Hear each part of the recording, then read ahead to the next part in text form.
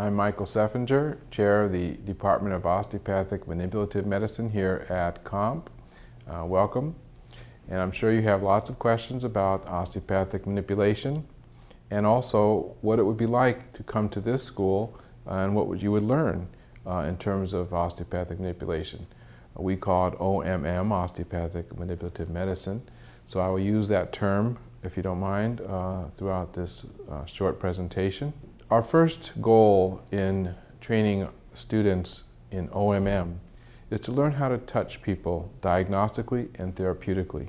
Certainly we touch each other all the time and our family members, but not usually with the intent to diagnose something and feel and understand perhaps pathology and then come up with a treatment.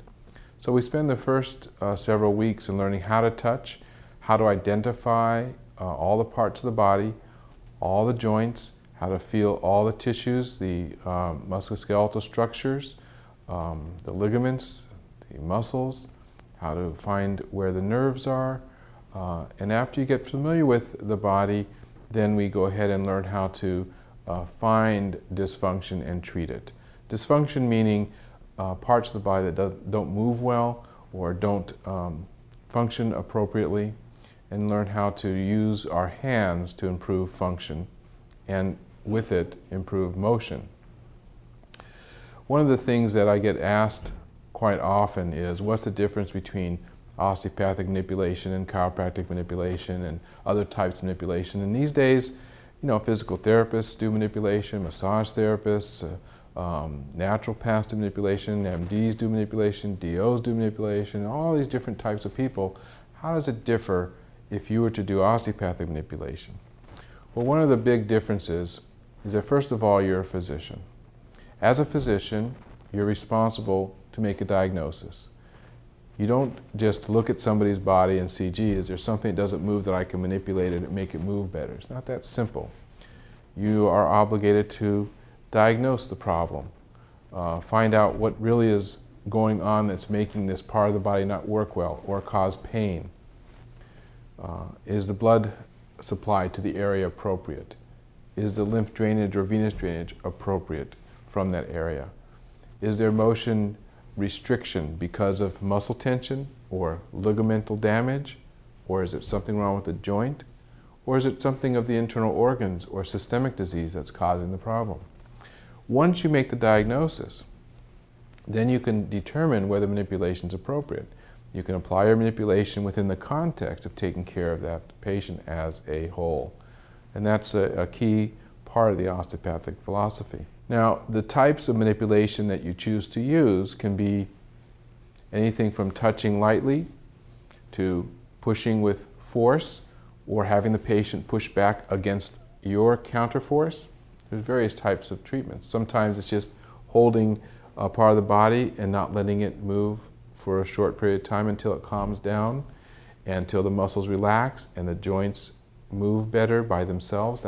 That's one type of treatment. The range of manipulation in osteopathic medicine is quite vast. In fact, most of what other people do in terms of other practitioners, you will learn a little bit about through our course here. And then you'll choose and select those types of techniques you like and what your patients respond to. And certainly after you graduate, you'll have a chance to learn a lot more as well from other practitioners. People are always developing new types of techniques. You can always learn many, many manipulation techniques to support your particular practice and how you want to practice with your patients. If you want to treat somatic dysfunction that's in the upper thoracic region, using muscle energy procedures with the patient in the seated position, you can use the head as a lever. And let's say he has a somatic dysfunction on the left here at T3, okay? And he is extended, rotated, side bent left. Let's say it's a type 2 somatic dysfunction. You can localize your forces at T3 by placing your fingertips on the spinous processes of T2, 3, and 4. Passively flex the head down until it engages the thoracic spine, moving T2, T3, but not T4, and you're there localized at T3. Then you can side bend into the restrictive barrier, which is to the right, and rotate to the right using very minimal motion, using the third principle of spinal motion. In that motion in one direction decreases the motion in other directions. And so now I have him localized at T3 in the restrictive barrier, which will be his flexion, rotation, side bending to the right. Then I'd have you push against me right here, just with a little bit of force, just meet my force.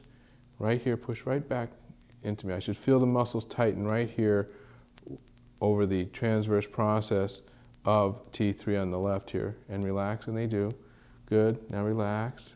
A little more flexion, side bending and rotation. Push backwards right here. Push backwards, good. And relax. And then I find the new restrictive barrier, push right here, and relax. And your final stretch, flexion, side bend, rotation, right? And then recheck to see that you have resolved the extended somatic dysfunction on the left side here at T3. We have books that are osteopathic textbooks. Chiropractors, physical therapists, massage therapists have their textbooks, and we all read each other's textbooks and learn from each other all the time. So it gets pretty much integrative and synergistic as you develop as a professional. Another question that I often get asked is, what is manipulation good for? What is it used for? And it turns out that when an osteopathic physician looks at a person's body and their problems, and you listen to their complaints, you try to figure out, is there something that I can do with my hands mechanically to help them improve in their function, decrease their pain, make them feel better, improve their health?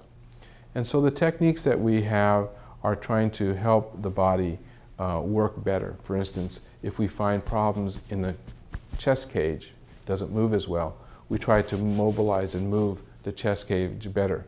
Well, when would you do that? Well, if somebody came in with a chest problem like congestion or cough or cold, sometimes with pneumonia, you can help take away some of that tension in the chest from the muscles and the bones by manipulating them and getting them to move better, and that will move the fluids out of the chest. People will cough up the phlegm or be able to expectorate, is what the term we use, and they would function better. So we look at each situation and see if there's some way that we can enhance the body's ability to heal itself through manipulation. And then if we need to give medicines, we give medicines also. If we need to send the person for surgery or do surgery ourselves, we do that also. So manipulation is used in conjunction with all other therapies that are indicated for that particular problem that you diagnose.